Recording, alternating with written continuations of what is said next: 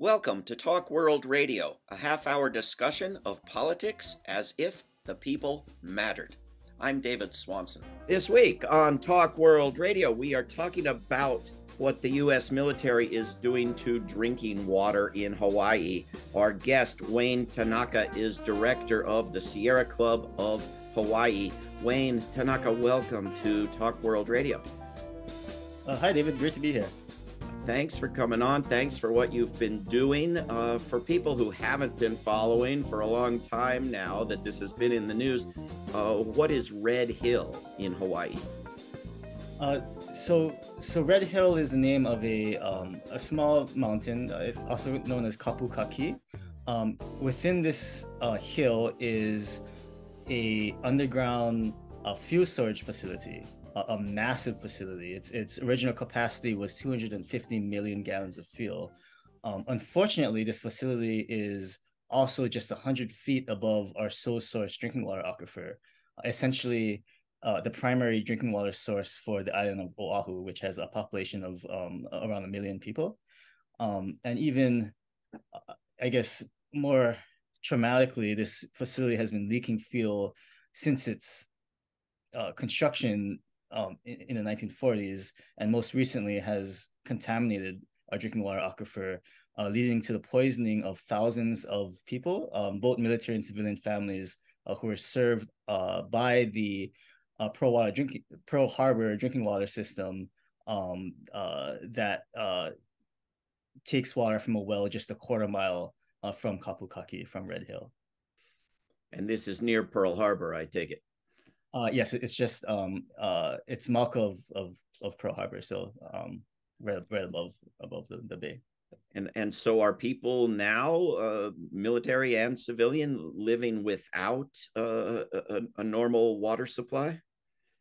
Since the crisis began in November of 2021, the Navy has shut down its Red Hill shaft, so drinking water well that served this population, about 93,000 people.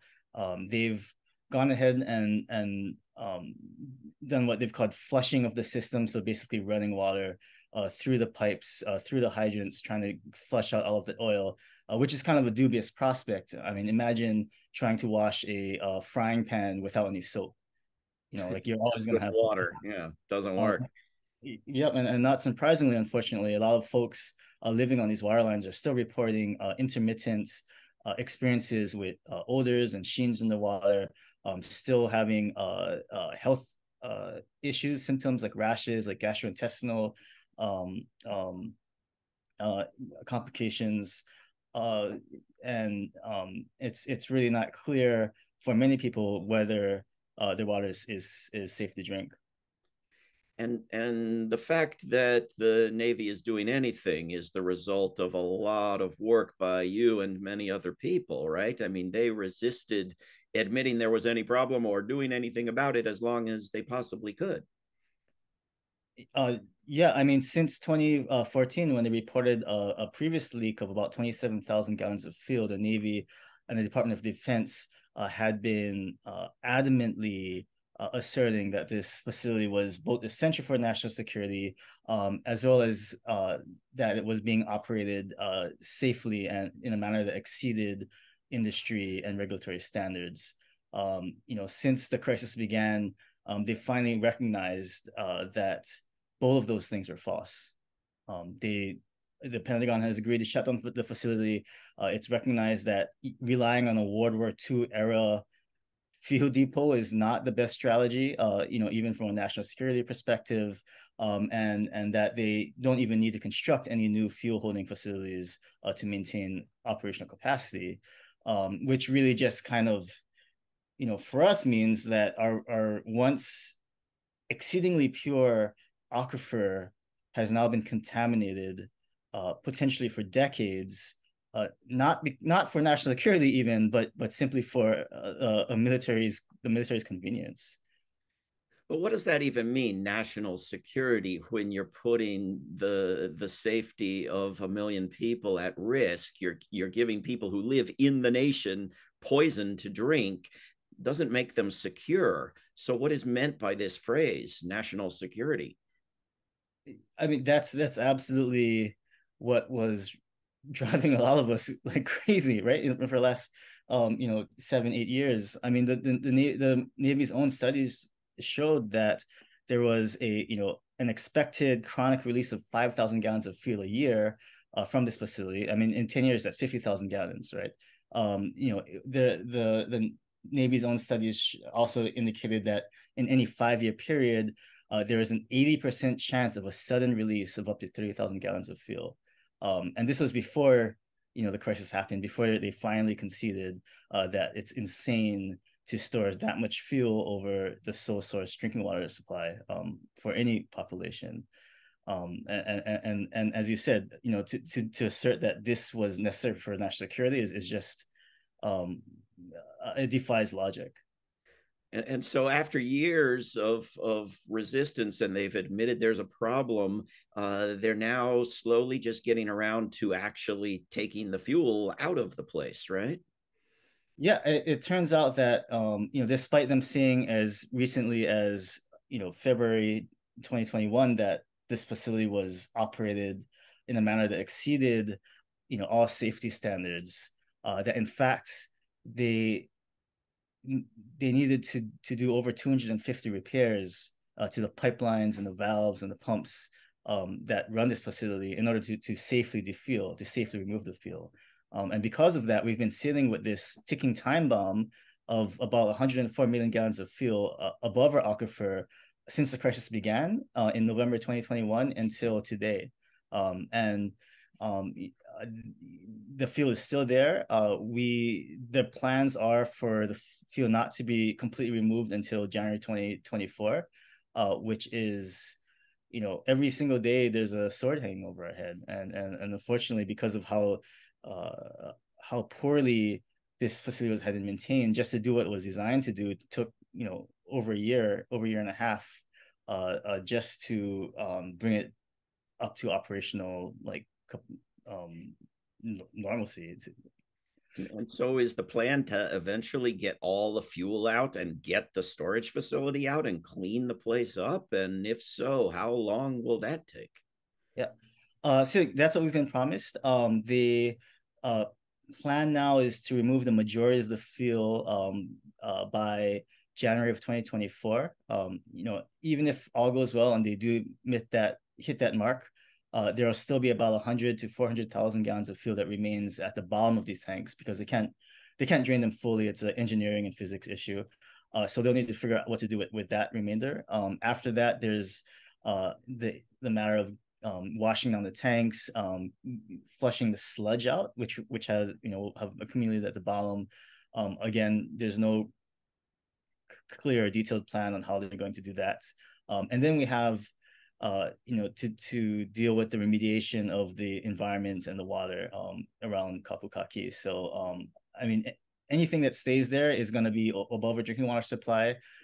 There have been at least 72 what's called unscheduled fuel movements since the 1940s that have released an unknown amount of fuel. What we do know is that at least 200,000 gallons have been spilled, but that's a extremely conservative estimate because it only counts what the Navy's records have been able to quantify in terms of fuel spilled.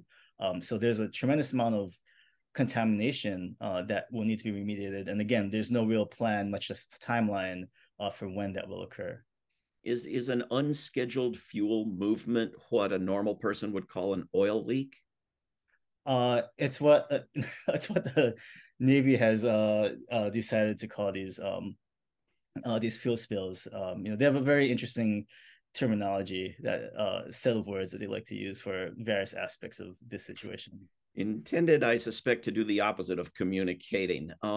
This is not unique, right? There are similar problems around U.S. military bases in Guam, in Okinawa, and places around the world, right? Well, absolutely, David, and really, that's if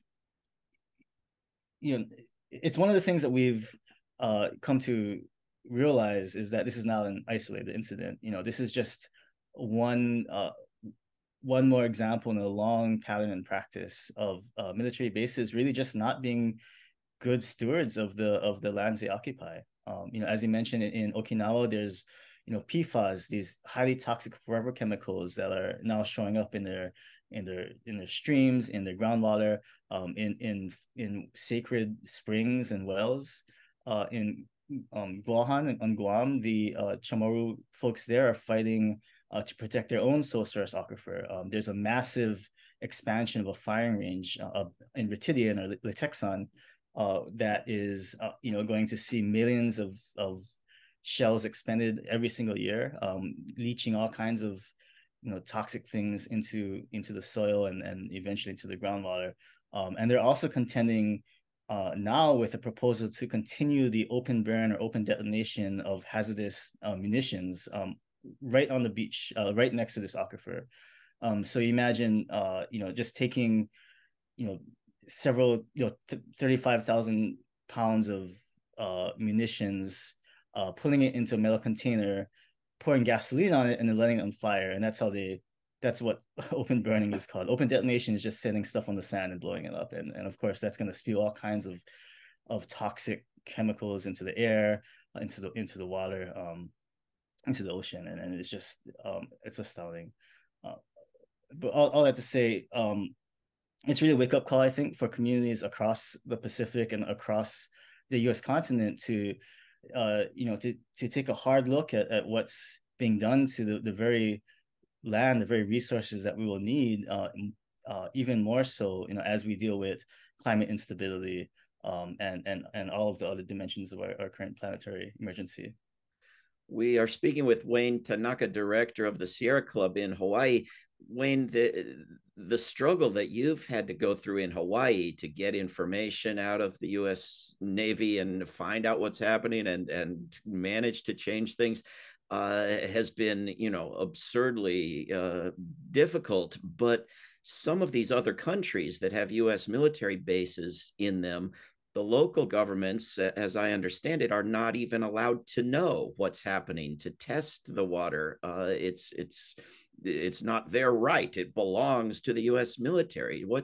How difficult is it to change these things in a country where that's outside of the United States?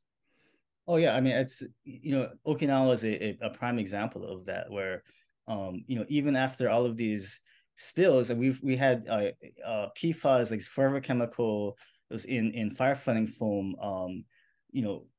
released from one of the military bases there, and essentially had these clouds of white toxic foam floating around town, and the local officials had to tell people, if you see foam, don't touch it. And despite all of that and numerous other incidents of PFAS releases, the military is not allowing local officials to test or to see records to confirm a connection between these spills and the PFAS they're finding in their drinking water, in the groundwater and streams.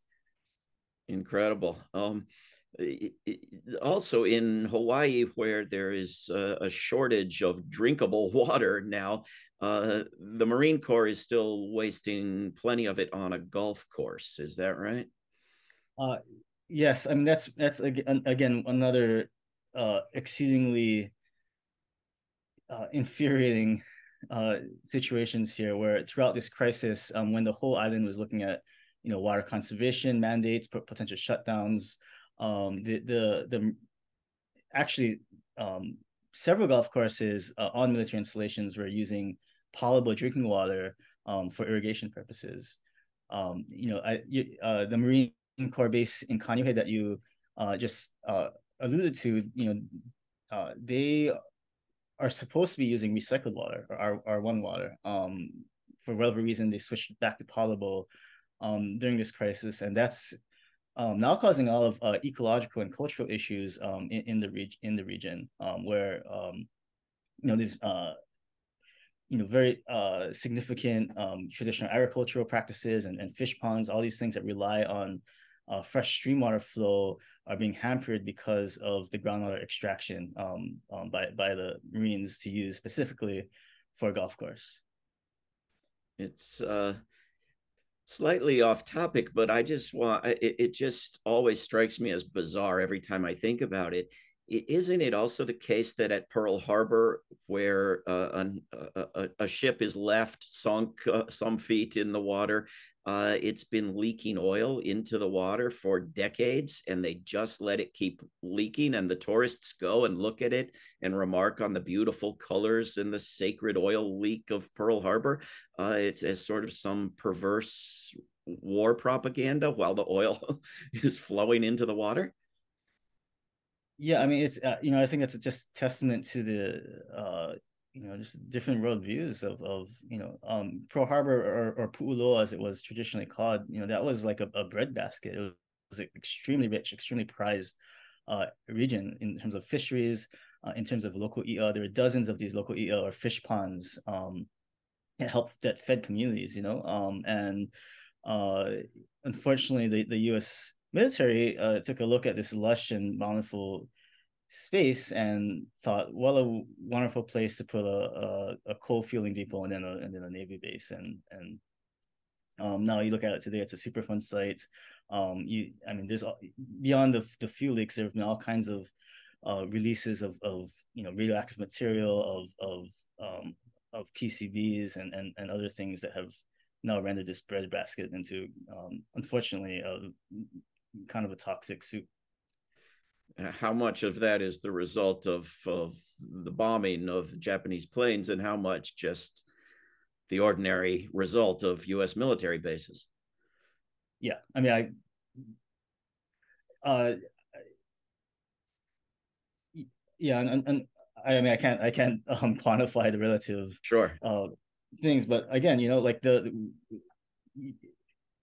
this military industrial complex has been having impacts both direct and indirect on these islands, um, you know, since the overthrow, since the U.S. Marines helped to forcefully um, take over this internationally recognized Hawaiian Kingdom government, and then subject the islands to several decades of like quite frankly, an oligarchical control by the plantation industry. I know there are people who would like Hawaii to be independent again, and there are certainly people who are trying to do what's needed to clean up the water supply. What are you working on, and what are people trying to accomplish on Oahu?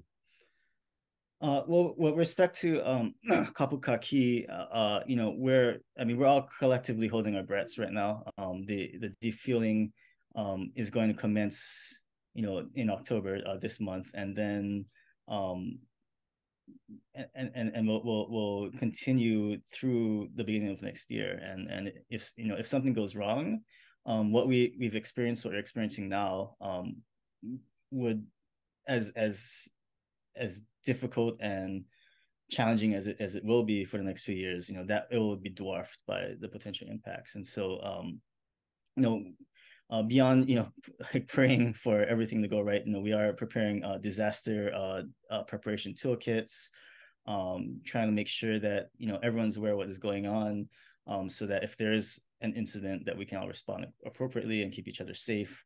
And then the big thing is that not the big another thing is that again, this defueling process is just the first step in a years long um, uh, uh, I guess a path to really resolving the current crisis. So we need people to not let up the pressure that has gotten us this far, even if defueling is accomplished successfully, because not only do we have all of the the other closure and remediation issues that we have to contend with, we also need to figure out how to replace the water sources that were contaminated, or that are at risk of contamination. That's going to take years and years and millions of dollars of monitoring wells, sentinel wells, new drinking water sources.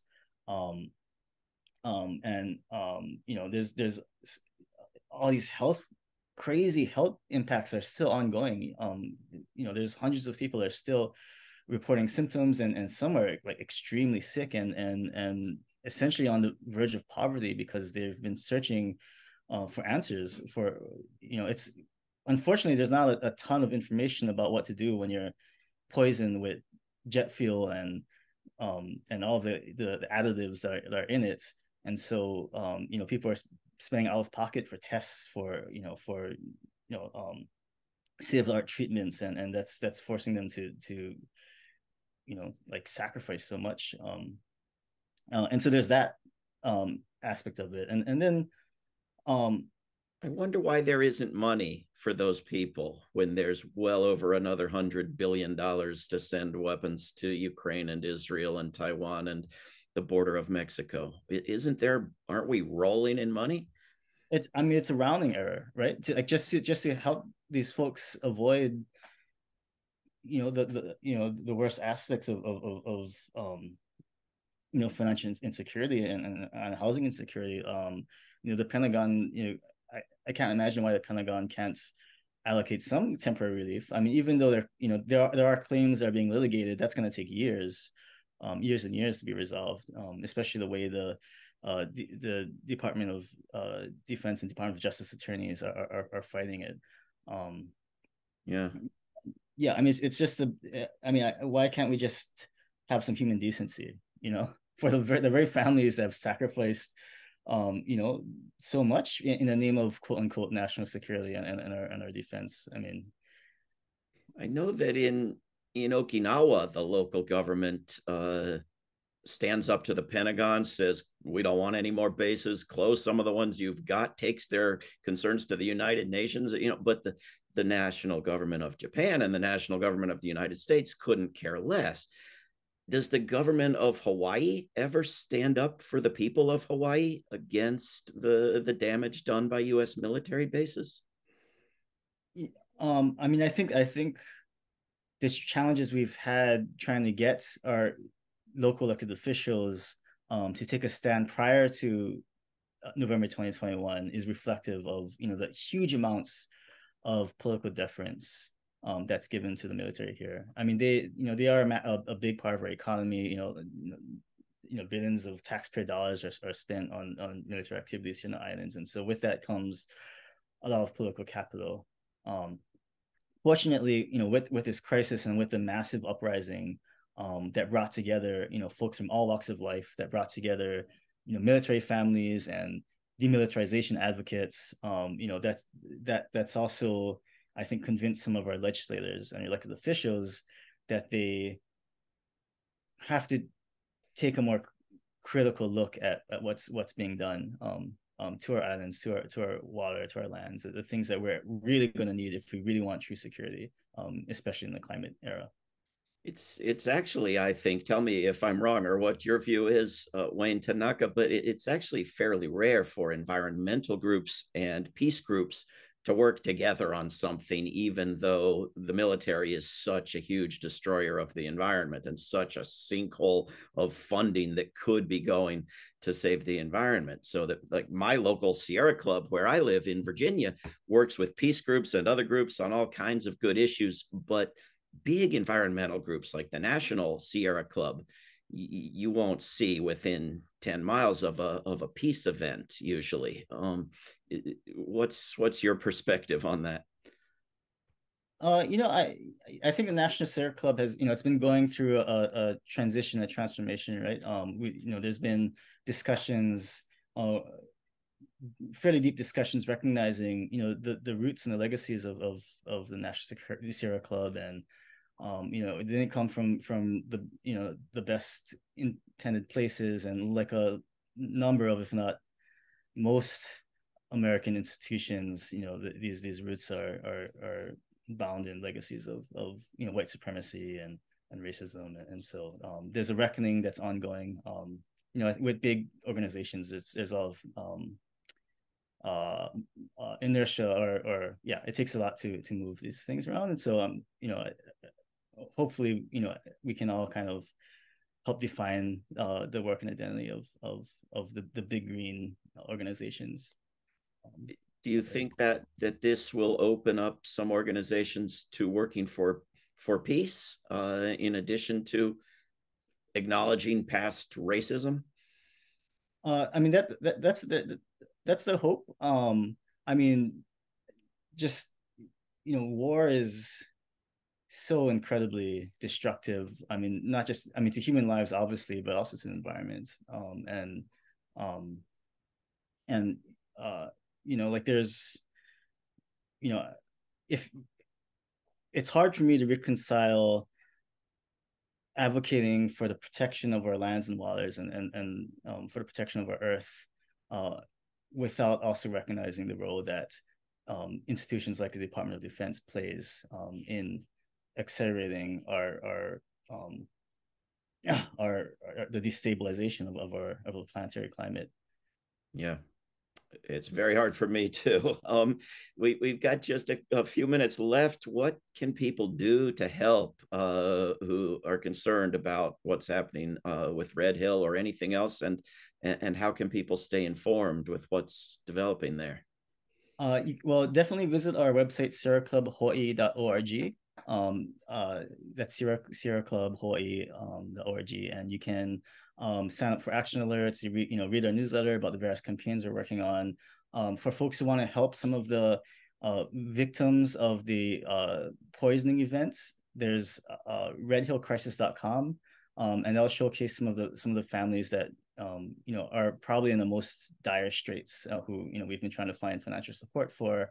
And otherwise, just remember, don't let what's happened to us happen to you. So think about where your water comes from. Think about what happens if you don't have access to clean water, and then take a look around to see, is there something that could be threatening our water supply? Who is doing anything about that? And maybe joining up with those folks. Would be good if there were a list of where there are poisons stored just above aquifers and water supplies, wouldn't it? Yeah, you start with a list of military bases. Unfortunately, if you Google PFAS and United States military, then there are actually maps showing where they've been finding these forever chemicals in water supplies, and a lot of it is associated with military facilities. Lines up with military bases, just like Superfund sites line up with military bases. Yeah, unfortunately, yes. Wayne Tanaka, thank you for everything that you are doing. We have been speaking with Wayne Tanaka, who is director of the Sierra Club of Hawaii. We will put the website links up at talkworldradio.org. Wayne, thank you very, very much for coming on Talk World Radio. Yeah, thank you so much, David. This is Talk World Radio. I'm David Swanson. Take action at rootsaction.org. Help end war at worldbeyondwar.org. Read or listen to today's Peace Almanac entry at peacealmanac.org. All past shows can be heard at talkworldradio.org. Talk World Radio is produced in Charlottesville, Virginia, and syndicated by Pacifica Network. There is no way to peace. Peace is the way.